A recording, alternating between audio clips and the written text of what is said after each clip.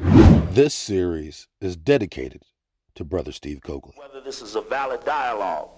And the brother spent a lot of time talking about how much he knew. And didn't click on me till I saw the movie and he said them brothers came in from Newark. See, the brother was talking to Mass and I couldn't hear him. And he told me that at that mosque they did a lot of burglarizing, robbing. This brother had went to jail. They had done a lot of killing, burglarizing, robbing, and used the Nation of Islam as the cover for their criminal thing. Long as I have my clams, I don't give a damn about muddy water.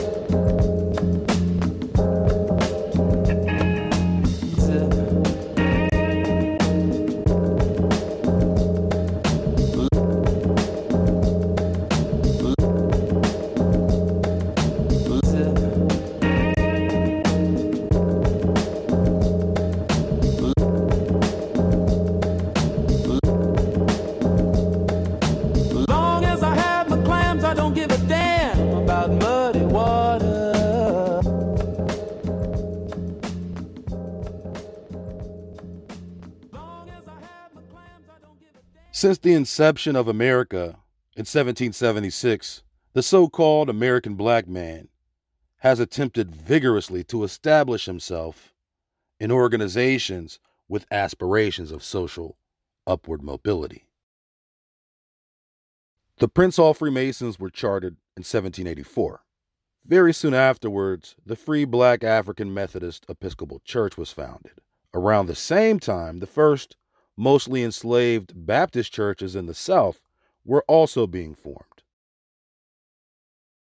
While these congregations were slowly coming together, the act of coming together amongst the people was still considered subversive even until the 20th century. As these churches incorporated themselves in bondage territories, restrictions were placed and overseers or preachers were hired to fine-tune the message. In Savannah, the original ministers of the First African Baptist Church were all born slaves. And this only changed with the Emancipation Proclamation. This aspect highlighted a clear psychological division between the two predominant sects of Christianity among black people in America. Although Richard Allen and Absalom Jones had both been born slaves, they had been free at the time of their ascension into the community, church, and Freemasonry. Furthermore, their congregation composed of free wealthy blacks, some from immigrant families who had been in the country for less than one generation, in contrast to the average Southern minister who was preaching from the shackles of bondage. This dichotomy of the American experience would come to serve as a fracture in the relationships between Southern-born and Northern-born blacks unto this day. Where the African Methodist Episcopal Church was used as a tool to improve the conditions of so-called free blacks, the Southern Baptist Church was used to pacify congregations of mostly enslaved blacks, repressing feelings of retribution into the abyss of fear and consequence. In the South, slave revolts were always a grave fear for colonists. They took measures above and beyond anything necessary to suppress such an idea. Their fears of black retribution were only flamed by the ongoing Haitian Revolution. The imagination of white colonists were overrun with nightmares of the black boogeyman.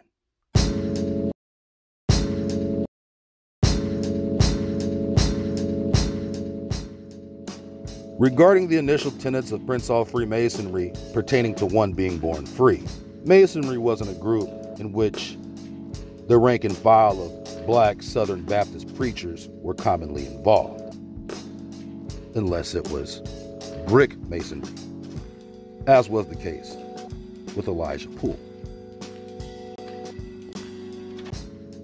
The father of Elijah Boule, aka Elijah Muhammad, was a Southern Baptist preacher, only one generation removed from the years prior to emancipation.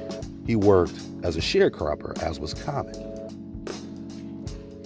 Another commonality among Southerners at the time was the Great Migration, in which Southern blacks migrated to urban and industrialized centers in the Northeast, West, and Midwest. In the Northeast, cities like New York, Philadelphia, and Washington, D.C. saw a significant boom. In the West, Los Angeles and the Bay Area. In the Midwest, Cleveland, Chicago, and Detroit all saw dramatic increases to their black population migrating from the South. Having experienced enough of the racial tension and violence in Georgia, a young Elijah, along with his wife, parents, and family, moved to a suburb of Detroit, Michigan.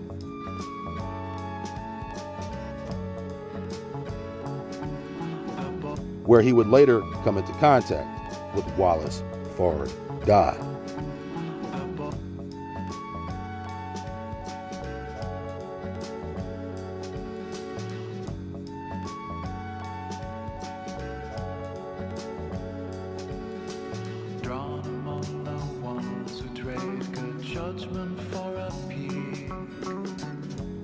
Fard took Elijah under his wing and taught him all about his new peculiar brand of Islam for around 3 years. According to Elijah Muhammad, Allah had come to flesh as W.D. Fard.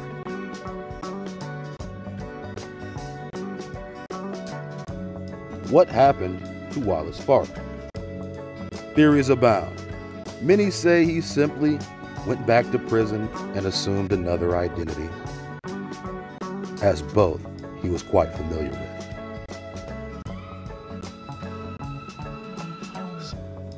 Nonetheless, Elijah was well poised to succeed Fard.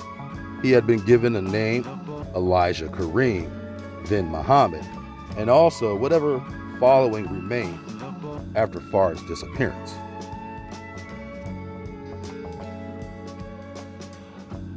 As was the case with Noble Drew Ali's Moorish Science Temple, Elijah Muhammad's position as messenger of the newly refurbished Nation of Islam faced opposition from within and without.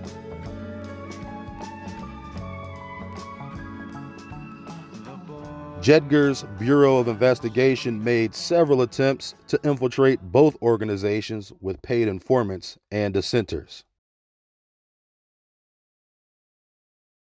Contention between fellow Muslims and threats of violence within the community sparked over who would take over the reins, eventually leading Elijah to uproot from Detroit and restation in Chicago.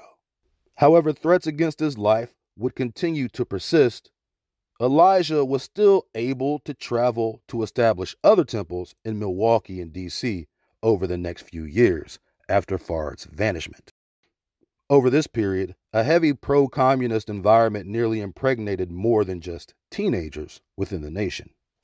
During World War II, Elijah Muhammad's anti-war sentiment led to sedition charges for instructing his followers not to support the war or register for the draft. The media used these charges to paint the nation as commie sympathizers.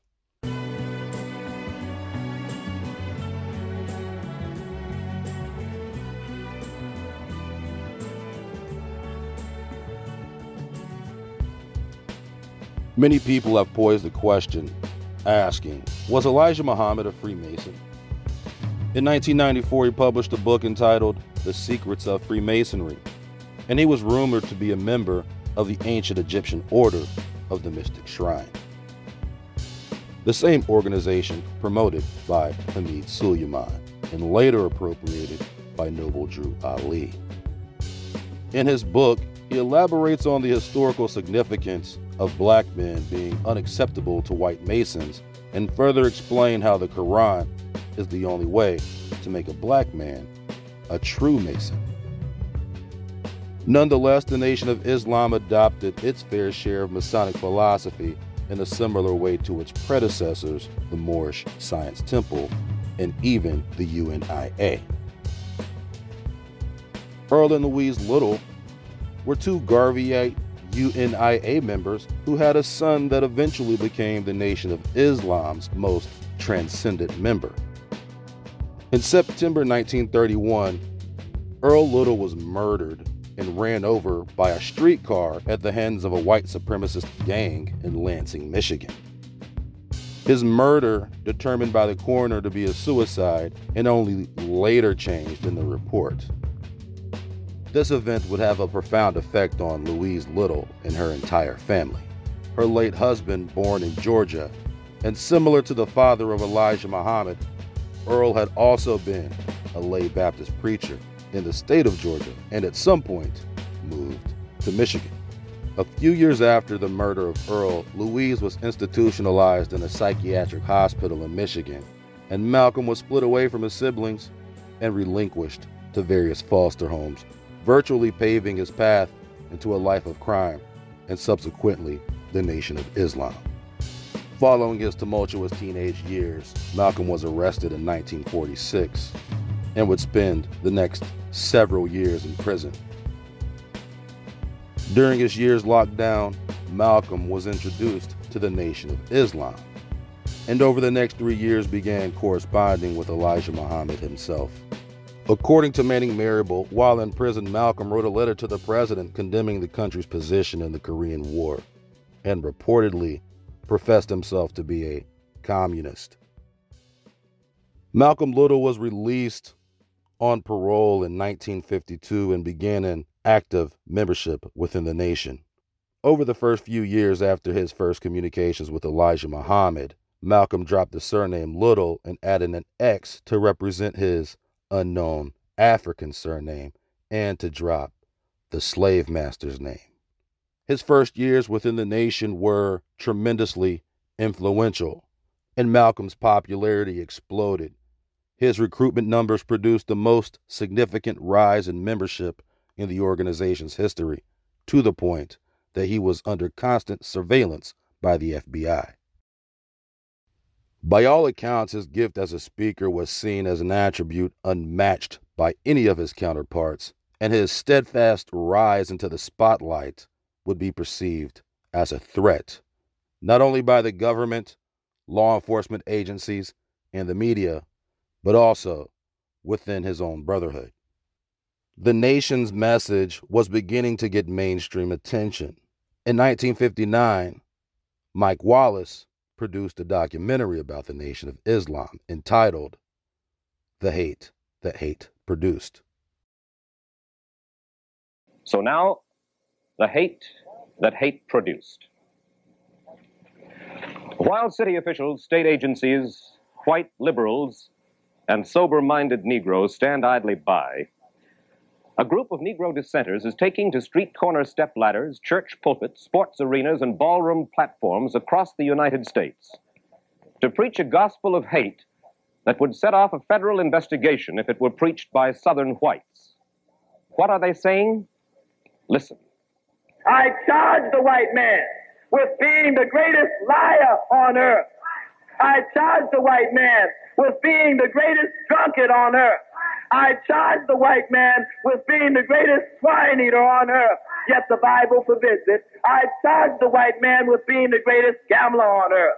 I charge the white man, ladies and gentlemen of the jury, with being the greatest murderer on earth. I charge the white man with being the greatest peace breaker on earth. I charge the white man with being the greatest adulterer on earth. I charge the white man with being the greatest robber on earth. I charge the white man with being the greatest deceiver on earth. I charge the white man with being the greatest troublemaker on earth. So therefore, ladies and gentlemen of the jury, I ask you, bring back a verdict of guilty as charged.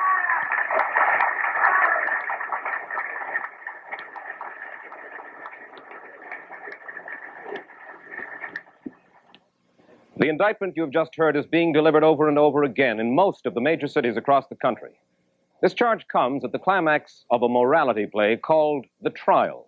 The plot, indeed the message of the play, is that the white man has been put on trial for his sins against the black man. He has been found guilty. The sentence is death. The play is sponsored produced by a Negro religious group who call themselves the Muslims. They use a good deal of the paraphernalia of the traditional religion of Islam, but they are fervently disavowed by Orthodox Muslims. These homegrown Negro American Muslims are the most powerful of the black supremacist groups. They now claim a membership of at least 250,000 Negroes. Their doctrine is being taught in 50 cities across the nation. Let no one underestimate the Muslims. They have their own parochial schools, like this one in Chicago, where Muslim children are taught to hate the white man. Even the clothes they wear are in sharp contrast to American dress, like these two Negro children going to school. Wherever they go, the Muslims withdraw from the life of the community. They have their own stores, supermarkets, barbershops, restaurants. Here you see a progressive, modern, air-conditioned Muslim department store on Chicago's South Side. Their story of hatred for the white man is carried in many Negro newspapers. Here you see their minister, Malcolm X, proudly displaying 5 of the biggest Negro papers in America.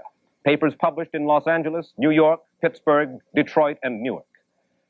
Negro politicians, regardless of their private beliefs, listen when the leaders of the black supremacist movement speak.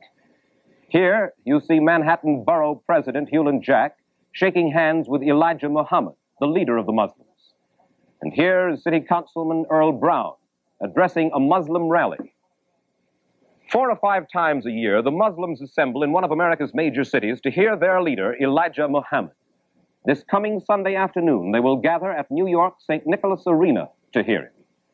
But here, you see them arriving at Washington's Uline Arena for a meeting they held just 6 weeks ago. Every devout Muslim is eager to attend these meetings. For some time between now and 1970, and at just such a rally as this, the Muslim leader has intimated that he will give the call for the destruction of the white man. As you will see, every precaution is taken to protect their leader at these meetings.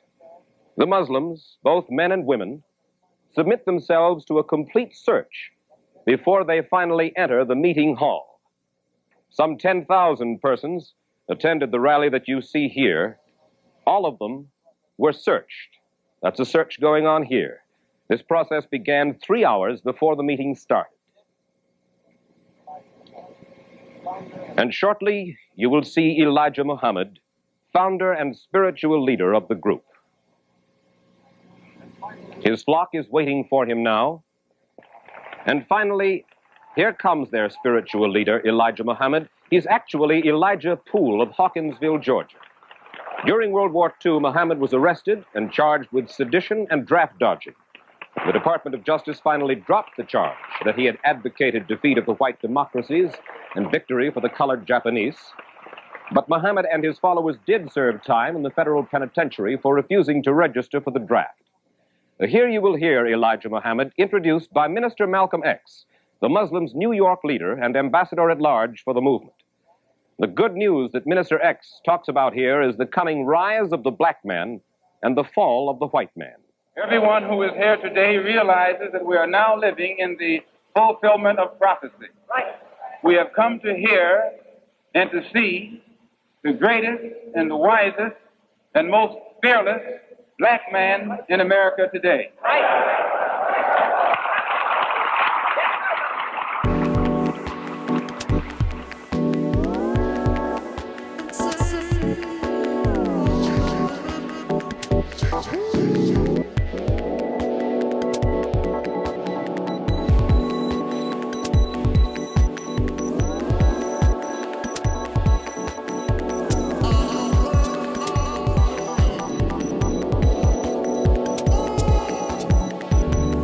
Quote, while Garveyism continued to serve as a model of political and economic self-determination for the Nation of Islam, as well as other nationalist groups, examples of heterodox Islam seem to have arrived from 3 principal sources: the Ahmadiyya Muslim sect, the African-American Masonic offshoot known as the ancient Egyptian Arabic order of nobles of the mystic shrine of North and South America, and the Moorish Science Temple of America, exported to the U.S. by Indian missionary Mufti Muhammad Sadiq in 1920 Ahmadiyya Islam proved traditional in virtually every way, save for the declared prophethood of its founder, Boulè Muhammad.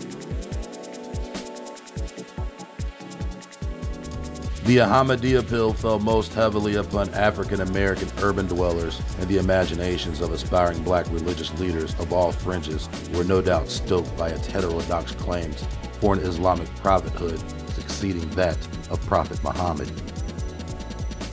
The nation's uninterrupted employ of Maulana Muhammad Ali's English language translation of the Holy Quran, as well as his numerous books and pamphlets devoted to Islam, suggested important Ahmadi influence, as well as Elijah Muhammad's employ of the pseudonym Boule in the early 1940s. The ancient Egyptian order of the Nobles of the Mystic Shrine were founded by 33-degree Prince Hall Masons in June 1893 at the Columbia Exposition in Chicago. For their rituals and text, black Shriners drew upon materials quietly extirpated from their white segregationist counterparts, whose own organization was known as the Ancient Arabic Order of the Nobles of the Mystic Shrine for North America. This original shrine was established as a Masonic social organization in New York in 1871, but in its irreverent legend lay claim to having been founded by Caliph Ali, cousin and son-in-law of the Prophet Muhammad.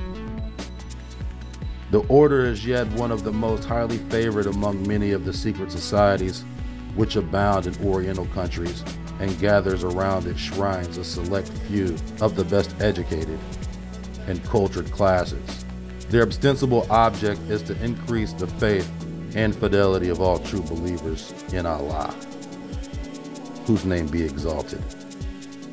Continuing, far from exuding spiritual solemnity, the Arabian-inspired temples of black and white Shriners became playgrounds in a double sense, as burning sandboxes of Freemasonry, where mirth and merriment reigned in contrast to the relatively staid dignity of lodge ritual. And since the red Turkish fez has been adopted as uniform style of head covering for all nobles of the mystic shrine, as sites where one could play at being a Turk or Egyptian, that is to say, a Mohammedan. As Freemasons, moreover, Shriners were frequently versed in the metaphysical rigors of the Egyptian, Eleusinian, and pagan mysteries, Kabbalism, Gnosticism, Rosicrucianism, Theosophy, and astrology. Herein, believers claimed pulsed the subterranean roots of an esoteric hidden knowledge undergirding all religious thoughts, Islam included. Over time, especially given the ignorance of traditional Islamic practices in the U.S., Islam and Freemasonry occasionally came to be identified as one.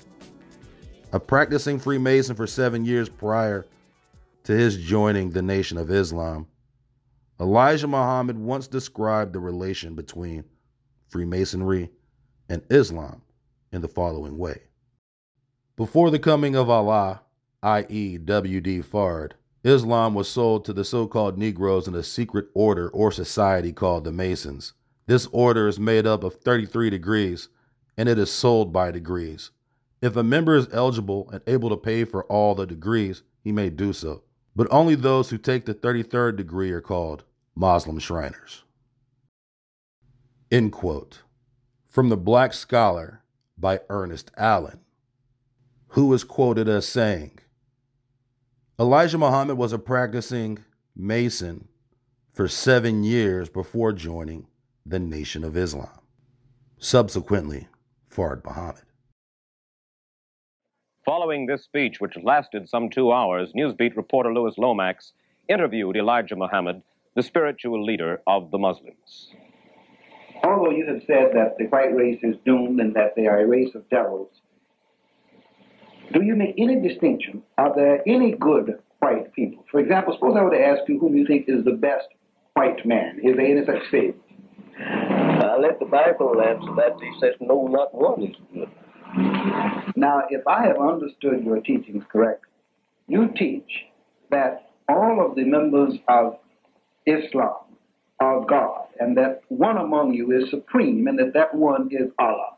Now, have I understood you correctly? That's right. Now, you have on the other hand said that Allah has taught you that the devil is the white man, that the white man is a doomed race. Yes. Am I correct there, sir? Yes.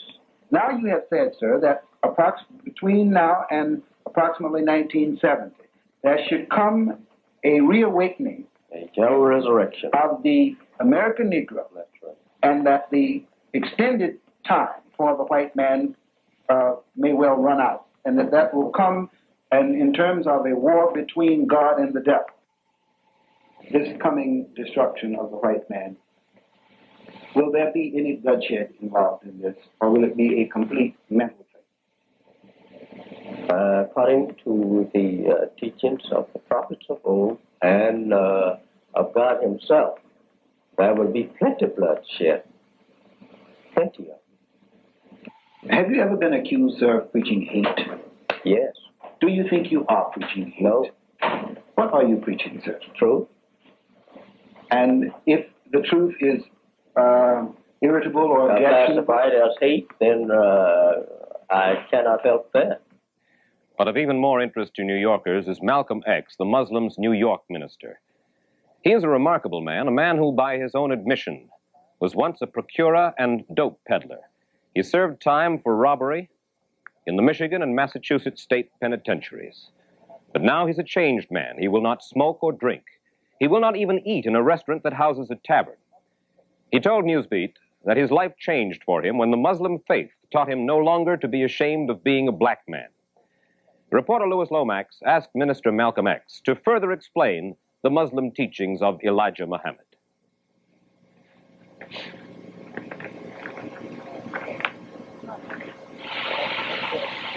that in the same context that Mr. Elijah Muhammad teaches that his faith, that the Islamic faith is for the black man and that the black man is good. He also uses the Old Testament instance of the serpent and Adam and Eve in the Garden of Eden, and he sets up the proposition there that this is the great battle between good and evil, and he uses the phrase devils. Yeah. And he uses it almost interchangeably and synonymous with the word snake. Now, what does he mean there? Well, number one, he teaches us that that never was a real serpent.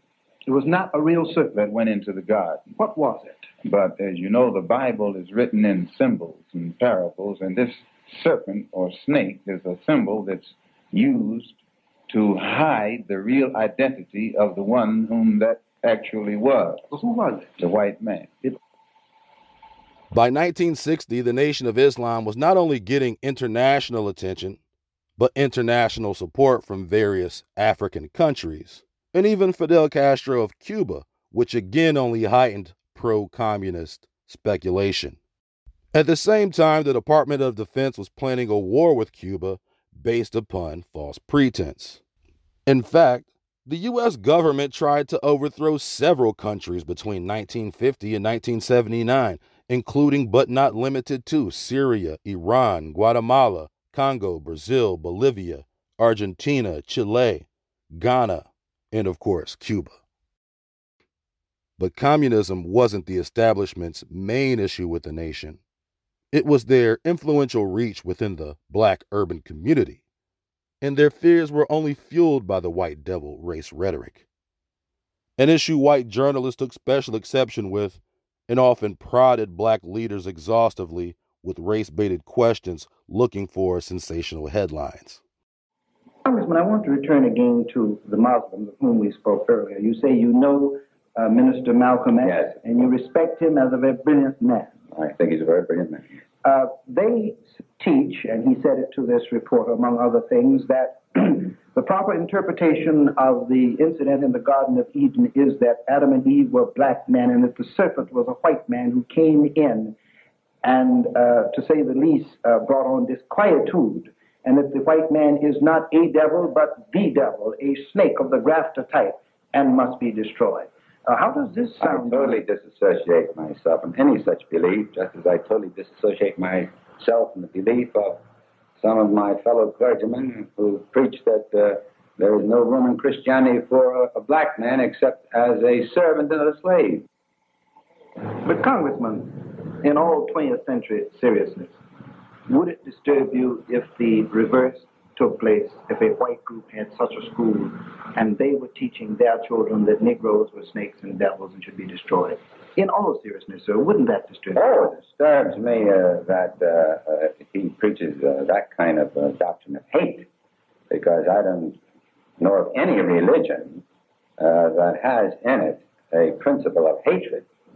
There are various degrees of love, but not any degrees of hate. The man called brilliant at the beginning of that colloquy by Adam Powell, the man who preached a vesper service in Adam Powell's church, this man, Malcolm X, is, as we said, by his own admission, a former dope peddler and procurer, an ex-convict who served time in Michigan and Massachusetts prisons. He is now a changed man, he says, because Elijah Muhammad's personal brand of Islam taught him no longer to be ashamed to be a black man. So it becomes evident that responsible leaders of the Negro community are fully aware of the activities and the teachings of the black supremacists. The nation was on the hot seat, but their charismatic speaker seemed to be a media favorite. Although labeled a black supremacist who spewed race hate, the establishment relinquished the idea that Malcolm and the Nation of Islam commanded a significant audience within the black community, ultimately siphoning the influence of the NAACP. I've listened to the Elijah Muhammad movement and the Black Nationalist movement, and I have heard the NAACP, and I don't feel that the NAACP's views are the way out. I feel that it would be better if it were more national rather than integrated. Among the people, the Muslims were making new headway. But among those very same people, the NAACP had lost their way. And now for our discussion of the hate that hate produced, with me and my colleague Louis Lomax are 5 distinguished New Yorkers. First of all, Dr. Anna Hedgeman. Dr. Hedgeman is a veteran of 30 years' service as a civil rights spokesman. She served with distinction as an aide to Federal Security Administrator Oscar Ewing and to New York's Mayor Robert Wagner. Dr. Gardner Taylor is minister of the Concord Avenue Baptist Church of Brooklyn, and he is president of the Protestant Council of Greater New York and a member of the New York City Board of Education. Arnold Forster is a seasoned human relations expert, director of the Civil Rights Division of the Anti-Defamation League of B'nai B'rith. Jackie Robinson, former Brooklyn Dodgers star, presently a businessman and a columnist for the New York Post, is one of the more articulate and militant Negro spokesmen in civil rights matters. And Roy Wilkins, as we all know, is Executive Secretary of the National Association for the Advancement of Colored People. Most of the far-reaching court decisions won by the Negro people were gained by the NAACP under Mr. Wilkins' direction. That's our panel. Quote, in late 1961, there were violent confrontations between the Nation of Islam members and police in South Central Los Angeles, and numerous Muslims were arrested. They were acquitted, but tensions had been raised. Just after midnight on April 27, 1962, 2 LAPD officers, unprovoked, shoved and beat several Muslims outside Temple number 27. A large crowd of angry Muslims emerged from the mosque, and the officers attempted to intimidate them. One officer was disarmed. His partner was shot in the elbow by a third officer.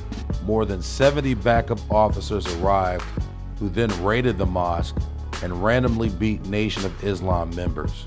Police officers shot 7 Muslims, including William X. Rogers, who was hit in the back and paralyzed for life, and Ronald Stokes, a Korean War veteran, who was shot from behind while raising his hands over his head to surrender, killing him.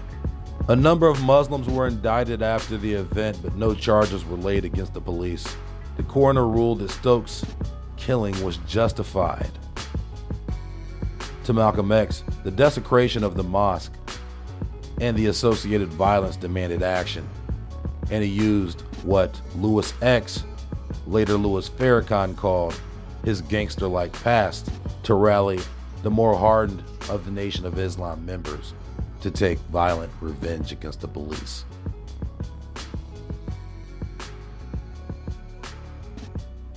End quote. Taylor Branch, Pillar of Fire, America in the King Years, 1963 through 65. What disturbs me is this. For 3 months, I've been working on a story. I wanted to give you some ideas now of some things I saw while you gentlemen were probably, well, at home. One of Minister Malcolm X's members was picked up 10 blocks from your church. It was a woman. Her husband had been accused of rape, which he didn't commit, it came out. Dr. Taylor, within an hour and a half after this woman was in the precinct in Brooklyn, by a method that has baffled the New York police, Malcolm X had 300 Muslims, some of them from as far away almost as New Rochelle, and threw a cordon around that precinct and brought on a crisis. Now, last week, I think it was, a woman was misbehaving in a restaurant in Harlem. The Muslims had nothing to do with that. The word got out that the police had her and that they had abused her. What happened? In a matter of an hour, 500 people are around a police station. But for Ray Robinson, the case is laid, we're a near riot. Now, you are the sober people, Mr. Wilkins and Mr. Foster. You are the established leadership in Concord Baptist Church. But I've been out rubbing shoulder with a guy, you told me that most of the Harlem leaders, Mr. Wilkins, didn't stand on street corners. I've been out rubbing shoulders with the people who do stand on street corners, and these are the people who wind up around police stations presenting situations. Now, and the point I want to make, and pardon me for being prolix, but I feel rather deeply about this. If people who stand on street corners set off, God forbid, a riot or any confusion, we are just as dead as if it had been set off by Roy Wilkins of the NAACP. I don't see the point, you see. Well, the point that I'm trying to make is that... wait a minute, let me tell you. 30 years ago, I was a reporter on a paper and did police news. I did a police beat. I sat on Monday mornings with a police judge. I heard the Saturday night arrests. And what you're telling me is old police stuff. Now, I'd like to get to what Mike really wants to talk about, and that is this dangerous and how can we stop it? Now, let's talk. Is the NAACP on trial here because it hasn't got 4 million members? No, and a lot of... All right, well, let's talk about... All right, let's get to what we came to talk about. By 1962, Malcolm and Elijah had begun to fall out for a myriad of reasons. Most people believe the initial contention between the two men was over a difference in philosophy. According to Branch and Marable, Malcolm had been rebuffed by Muhammad at least twice regarding the unjustified mosque invasion and murder of Muslims by dirty LAPD cops. Malcolm was implicitly ordered to stand down. Louis Farrakhan relayed that this was a critical moment in the brotherly affection the two men had for one another.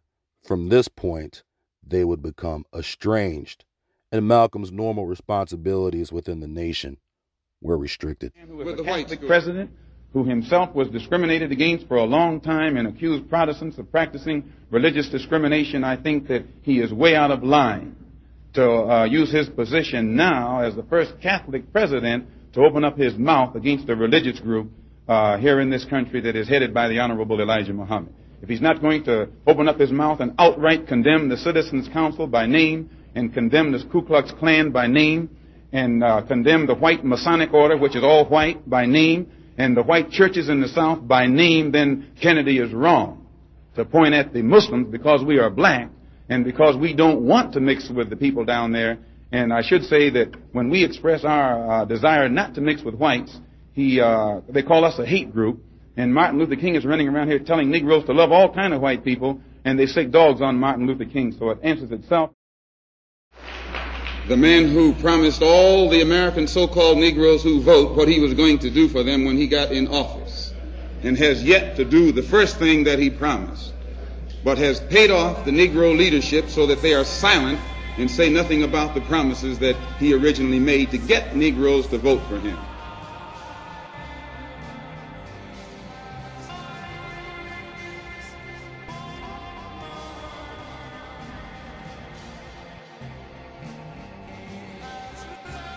After the assassination of John Kennedy, Malcolm was quoted saying, "It was chickens coming home to roost, and chickens coming home to roost never made me sad, they've always made me glad." Consequently, he was officially gag ordered by Elijah Muhammad and was not allowed to speak for 90 days. Malcolm X, you were involved in a controversy some months ago with your leader. Is that over? Well, I've been silent for the past 90 days because of some statements I made concerning the President of the United States, which were distorted. They were distorted? And yes. What did you say, Malcolm? Well, I said the same thing that everybody says, that his assassination was the result of the climate of hate. But only I said the chickens came home to roost, and which means the same thing. Climate of hate means that this is the result of something. And when I said chickens coming home to roost, I said the same thing. But you did not say that you were glad the president was killed. No, that's what the press said. What would I look like saying that I'm glad the president was killed? Malcolm, this was your first public statement in that 90-day period, is it not? First time I opened up my mouth in 90 days. That's why I'm talking so fast and so hearty. You feel, however, that we're making progress in this country and worldwide? No. I will never say that progress is being made. If you stick a knife in my back 9 inches and pull it out 6 inches, there's no progress. You pull it all the way out, that's not progress. The progress is healing the wound that the blow made. And they haven't even begun to pull a knife out, much less try and heal the wound. They won't even admit the knife is there. Following his 90-day gag order and suspension, Malcolm officially defected from the Nation of Islam. Throughout the remainder of 1964, an independent X makes his pilgrimage to Mecca to observe the Hajj in May. During his pilgrimage, he noticed he was being followed closely by white intelligence agents, whom he would later recall were organized beyond the scope of what the Nation of Islam was capable. A couple of months after his trip to Mecca, Malcolm returns to Africa, where he is hosted by several African leaders as an honored guest. Later that year, he toured around Europe and spoke for audiences of diplomats and political elite. Now drawing on a less racially based approach to his message, support began to flow even from white devil audiences. But his dance with the devil only enraged NOI leaders, and the most loyal followers of Elijah Muhammad labeled him a traitor to the nation.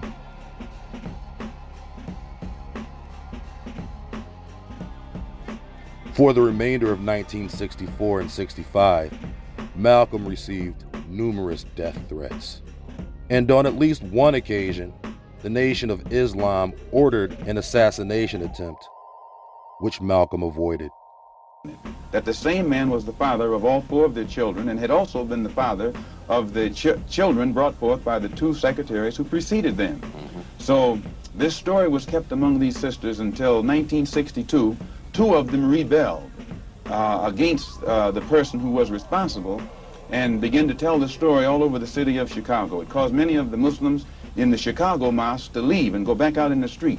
They knew it, and I knew nothing about it until 1963, when Mr. Muhammad's son, who had been in prison, came out, and he had been a minister, and he was very religious and spiritual. And when he began to hear these rumors around Chicago, he went to one of the sisters, and the sister admitted to him that the rumor was true. And it was he who first told me about it. And when he told me about it, I wrote to Mr. Muhammad and told him about it, and he admitted that he had a knowledge of it, and that he'd given me a religious explanation that would fit into prophecy and all of that, so I was quiet. And it wasn't until October of 1963 that it came up again. And when it came up again, I realized that the same person who had made these other sisters pregnant was still busy doing the same thing. He hadn't stopped. 2 of the sisters had 2 children by the same man. And one of those 2 sisters was pregnant still, getting ready to have a 3rd child by the same man. So when it was known among the Chicago officials that I had a knowledge of this, they become very fearful of me. They became very antagonistic toward me, and they had to do something to diminish the authority that I had, for fear that if this became public knowledge, the followers would leave the Muslim movement and follow me. And it was at that time that they used the statement that I made against President Kennedy as a pretext to cut my authority, and some other things happened that finally produced the split, or forced the split. And when I made the split, the only reason that I didn't make this public knowledge was I knew the implications, and I felt that if the Muslims who were in the Nation of Islam knew it, that which enabled them to be so strongly religious and exercise moral discipline would be shattered, and it would cause all of them to go right back and start doing the things that they had been doing previously. Who is the father of all of these various children whom you have enumerated? The first one to tell me who the father was Wallace Muhammad, and he told me that the father was Elijah Muhammad himself. One of the sisters, he went to the home of one of the sisters, and when he walked in the door, she says, "I want to let you see something." And she showed him her child. She said, "Here's your brother, and your father is the one, your father is the father of this child." And then I questioned the sisters myself, because I was shook up. And they admitted to me that Elijah Muhammad was the father of their children. And I took it to him. And it was at that time he told me that he was Muhammad, the prophet, and that Muhammad had 9 wives. He also told me that he was David. He was the modern David, and that he was the modern Solomon, and that it was meant for him to fulfill today all of the things that they did back there. And how many of these illegitimate children did he father with the sisters? Well, he made 6 sisters pregnant. They all had children. 2 of those 6 had 2 children. One of those 2 is having a child right now. I am told that there is a 7th sister who is supposed to be in Mexico right now, and she's supposed to be having a child by him. For one thing, when you first separate from your wife, it's a physical separation, but it's not psychological. You still have feelings for her, and you protect her. But after the physical separation has taken place for a while, it becomes a psychological separation. It was the same way with me in the Muslim movement. When I first separated, it was a physical separation, but my feeling was still there. And it was only after my trip into the Muslim world and my pilgrimage to Mecca that I really was able to exercise the objective approach to it that enabled me to see that something had to be done to bring this to light. Otherwise, a whole lot of innocent people would be killed needlessly. Well, these revelations that you are now making about Elijah Muhammad, what effect should they have on his following? Well, I very much doubt that any of his followers who really are aware of what he has done would continue to follow him. He may try and justify it by saying that he's a Muslim, and that a Muslim has a right to these wives. If this were the case, these sisters should not have been humiliated. These sisters have been looked upon for the past 5 years, or 6 years, or 7 years as being guilty of having committed fornication. They have been debased, they have been degraded. I have heard him himself refer to them as having disgraced him. So if they were his wives, he should have given them a position of respect so that all of his followers would respect them, and that they would have the protection of his followers today. Well, do you feel that you then perhaps now should take over the leadership of the black Muslims? No, I have no desire to take over the leadership of the black Muslims, and I have never had that desire. But I do have this desire. I have a desire to see the Afro-American in this country get the human rights that are his due. I believe that the Islam religion is the best religion for our people because it creates unity, and it gives one dignity and racial confidence and all of these things that are necessary to make a complete human being. Are you not perhaps afraid of what might happen to you as a result of making these revelations? Oh, yes. I probably am a dead man already. What do you mean? Well, when you understand the makeup of the Muslim movement and the psychology of the Muslim movement, as long as if I myself, by having confidence in the leader of the Muslim movement, if someone came to me and I had no knowledge whatsoever of what had taken place, and they told me what I'm saying, I would kill them myself.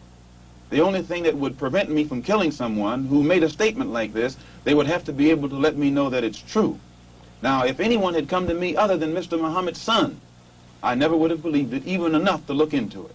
But I had been around him so closely, I had seen indications of the reality of it, but my religious sincerity made me block it out of my mind. Have you received threats on your life? Oh, yes. I first received threats on my life in December. In December. No, not in December, in January. When it first became known that I had come back to New York and told the captain of the fruit in New York, who was my right-hand man formerly, and also the secretary of the New York Mosque and the minister in Boston. When it became known that I had told them, then an effort was made to shut me up. One brother encouraged to go out to my house and shut me up.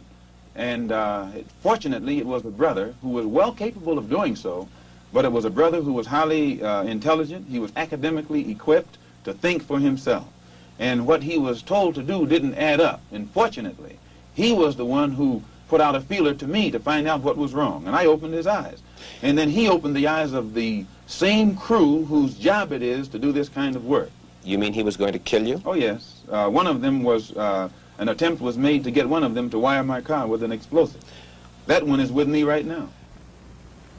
Well, fortunately, while I was among the Muslims, I never lived beyond my means, and I have learned how to live within means. And I still have the clothes that that was provided for me at that time. I'm in the house that was provided for me, although we're in a court battle, they're trying to get it back. And I have made this statement to them concerning the house, that they could have it. If they would take me back, that they would permit me to come before the Muslim movement, the rank and file, and explain or defend myself against all of the charges that they've made against me, they could have the house. But they are going contrary to their own laws by standing up in the mosque and indicting me, but never giving me a chance to defend myself. And they say that no one can judge me but Mr. Muhammad. In this case, Mr. Muhammad can't sit as judge because he's involved in the case. Elijah Muhammad says of the Muslims, we carry no arms, and we do not seek to win victory with arms. We do nothing to others that we would not have done unto us. The two brothers were sent after me with revolvers by Joseph, the captain of the fruit in New York. They were armed. When a Muslim is attacked, and you'll find this to be the pattern, when the Muslims were attacked in Monroe, Louisiana, Elijah Muhammad gave no signal to anybody across the nation to come to the defense of their brothers. When our brothers were attacked in Los Angeles, again, Elijah Muhammad gave no signal to anybody to come to the defense of those brothers.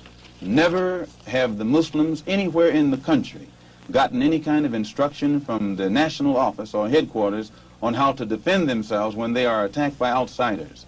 The only times the Muslims have ever been given any instructions to commit violence is when that violence is directed against a fellow Muslim.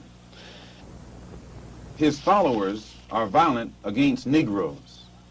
Are you not, perhaps, afraid of what might happen to you as a result of making these revelations? Oh, yes. I probably am a dead man already.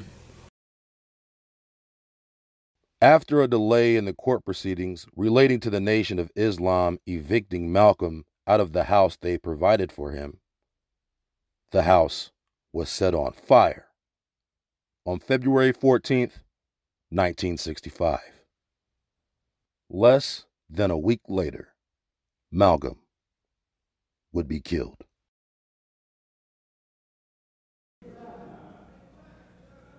Malcolm went out of the nation. We all were hurt. At least I can speak for myself. I loved him. Next to Elijah Muhammad, I didn't know anybody greater than Malcolm X. It hurt me that he would go out of the nation. But then the worst hurt was Malcolm going to Mike Wallace,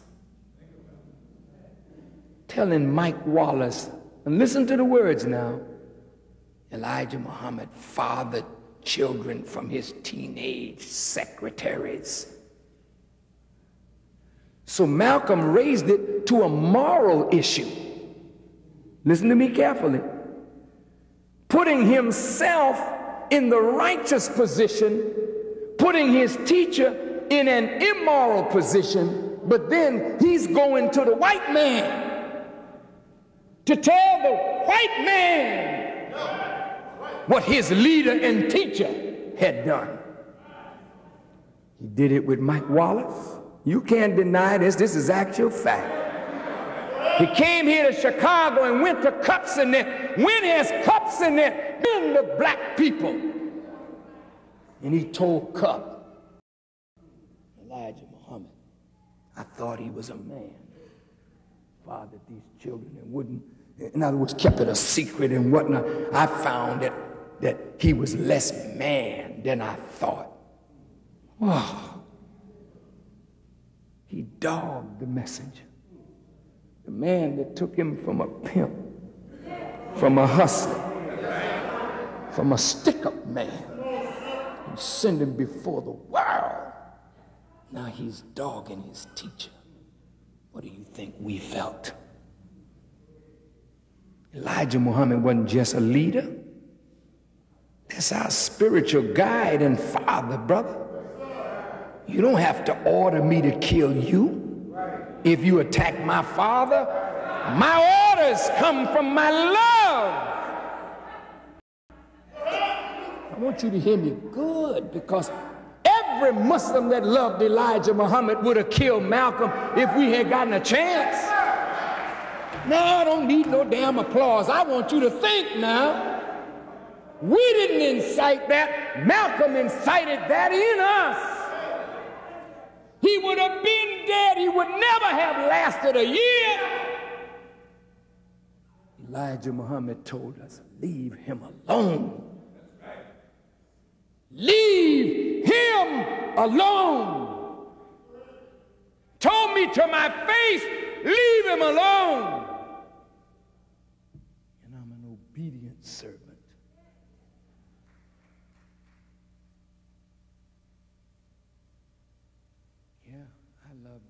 Elijah Muhammad enough that if you attack him, I would kill you. Yesterday, today, and tomorrow. And I'm not a killer, but neither are you. But if somebody attack what you love, each one of you in here would become a killer instantaneously. Am I lying? Mother, let somebody look like they're attacking your child. Here's a woman who fought a bear because the bear snatched her baby. And she ran the bear down, screaming until the bear dropped her baby. Love casts out fear. We don't give a damn about no white man law when you attack what we love.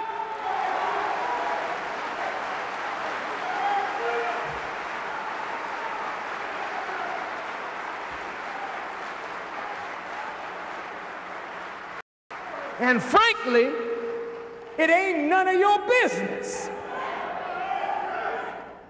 What have you got to say about it? Did you teach Malcolm? Did you make Malcolm? Did you clean up Malcolm? Did you put Malcolm out before the world? Was Malcolm your traitor or was he ours? And if we dealt with him like a nation deals with a traitor, what the hell business is it of yours?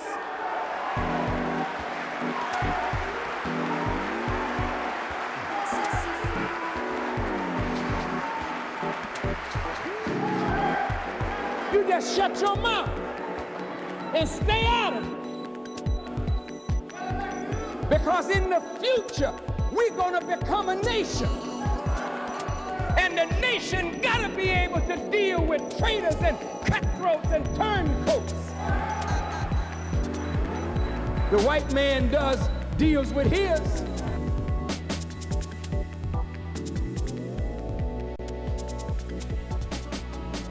In the years immediately following the murder of Malcolm X, the Nation of Islam, or more specifically Elijah Muhammad, was the #1 suspect.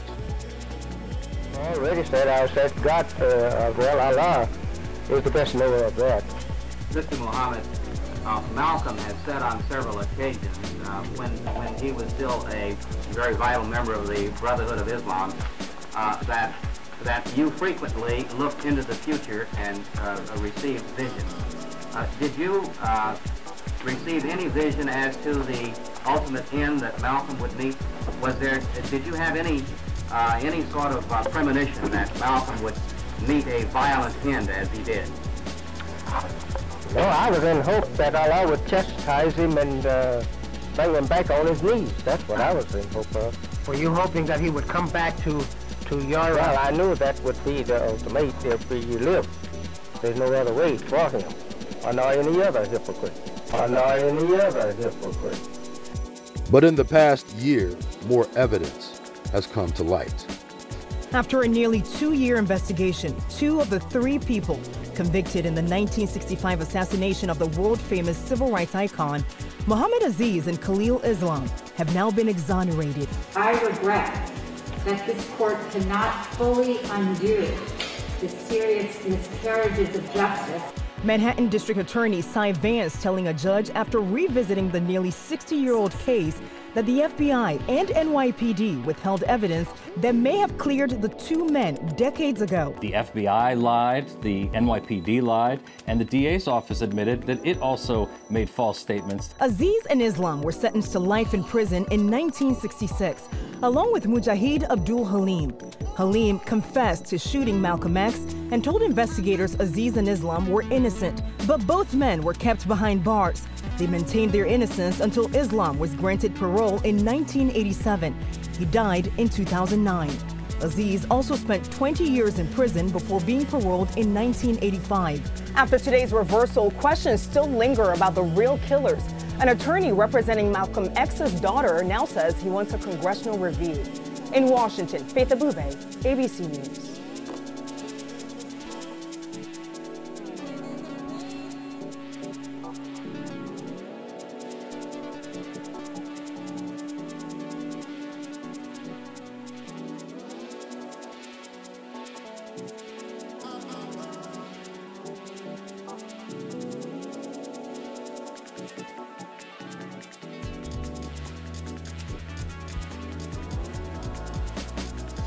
On the next episode of Boulè, we discuss the white face behind the black movement. On the next episode of Boulè.